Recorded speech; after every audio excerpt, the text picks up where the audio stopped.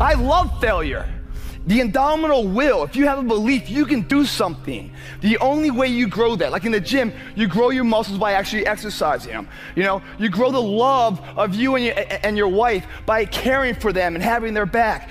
To grow the individual will to become something, you must get comfortable with fear and failure. They must be your best friends. They're the only one that moves that needle of life.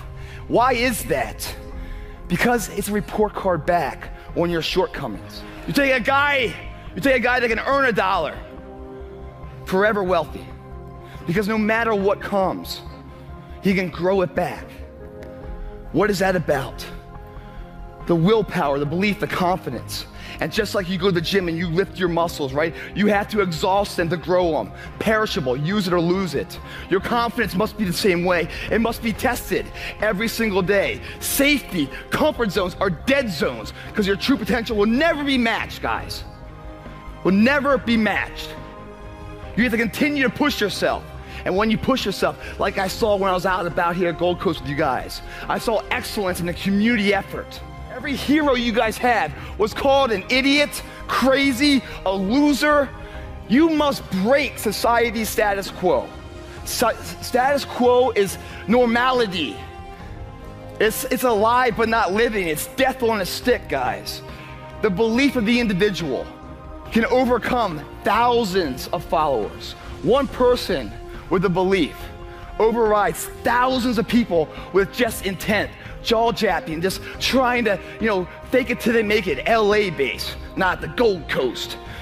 Your life, guys, is not about making money. It's not about having the titles.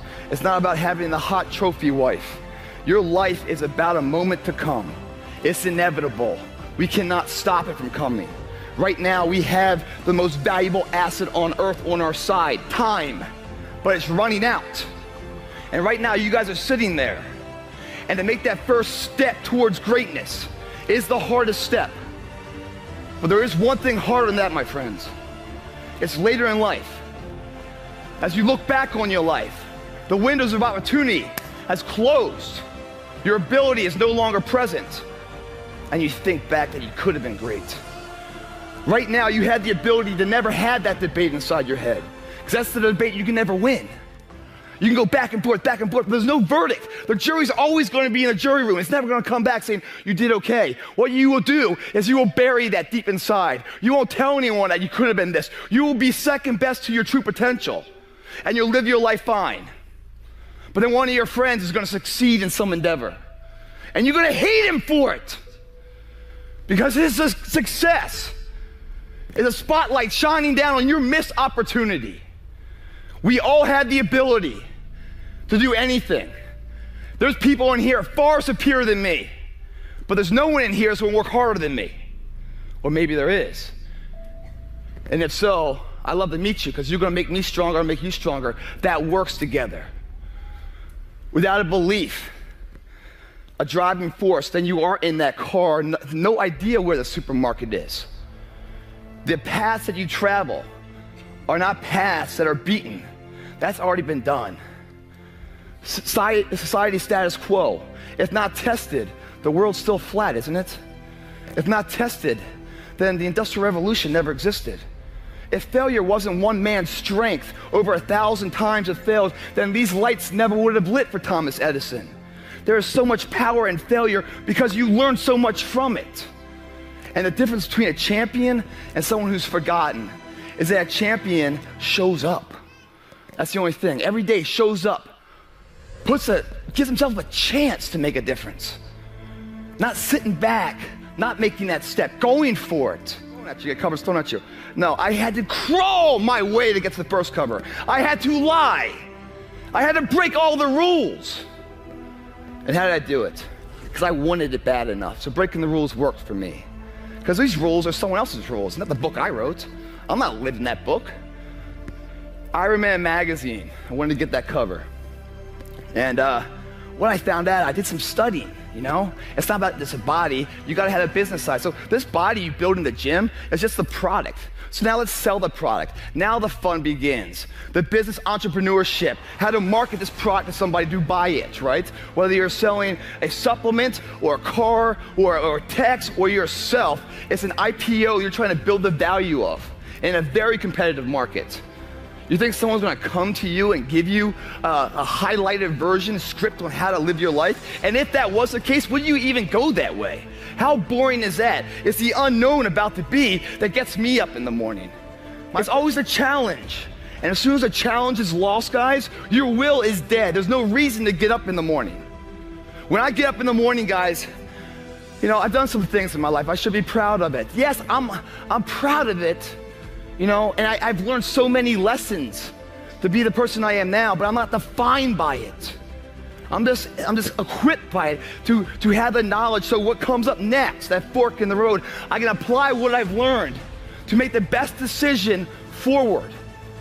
That's all it's about. But I look in the mirror, man, and anxiety fills me. I look in there, I'm like, you know, it's like, you know, and I'm not hungover or anything, man. I'm just like, you know, I'm just straight up like, and every morning I beat myself up because I don't know that there's enough time. You know, I believe in myself so much that there's more I can do. I'm at the tip of the iceberg, there's more I can be. But like, I'm just sitting there, I'm like, is there enough time? 36 years old, man. Starting to feel the aches a little bit, you know? Take it away. So in that arena, we get to build things. And I'm not talking about the body. I'm talking about the arsenal to go to war with.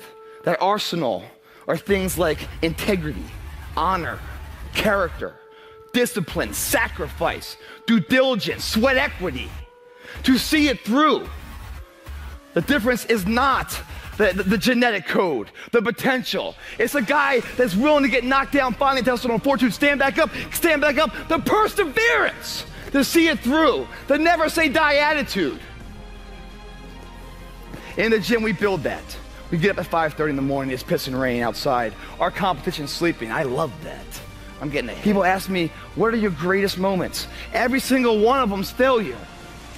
That's where I got to learn who I was. That's where I got the report card to know which part was fixed, which part was broken, so I can take my effort and reapply it.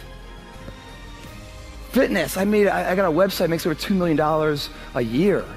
There's no one in the fitness industry that makes money. No one does. I didn't have, it forced me to do this. The reality of life, whatever that truth is, right? It's not as powerful as the perception on how you see it. No matter what happens, it's the perception on how you see it. You're having a shitty day, wish you never woke up, right? Everything's Murphy's Law slapping you in the face 15 times. And all of a sudden, like, this phone rings, right? You pick up the phone, and it's really good news. You got a promotion, maybe. You know, maybe it's like your mom's in remission of cancer, something great news, you know? You hang up the phone and you're just like, you just want to run the streets. You want to go to the gym, you want to call up your friend and say, hey buddy, I'm sorry. You want to make amends, you just want to live life and make it all right.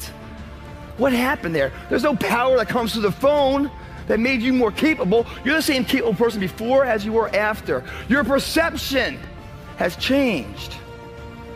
And with that perception change, you get to understand time and time again that the way you see it is what's faulty, not the situation at hand.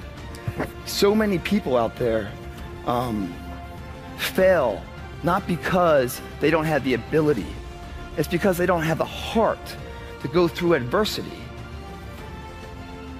The other thing that's worst case scenario is fear. For many of you guys, it robs you of your true potential. Why is that? Because it's a parasite. It feeds off you, the host. Its fuel is confidence. When fear comes into your body, it's at its weakest state. You could kill it right there in a second, but you don't. You turn your back to it. You let it grow, you let it feed off you. To show up and be your best. And that opportunity doesn't come that often. Everyone's like, oh, Greg, you're lucky you got the cover. You got this, Greg, you're lucky, everything you do is luck. Bullshit. Because before it was luck, it was a belief. And every day with no one watching at 5 in the morning by myself, I trained it because I believed in it. Then I mastered it. No, I remastered it in hopes that one day my trained ability collided with an opportunity to show it off. That's what luck is. That's what success is.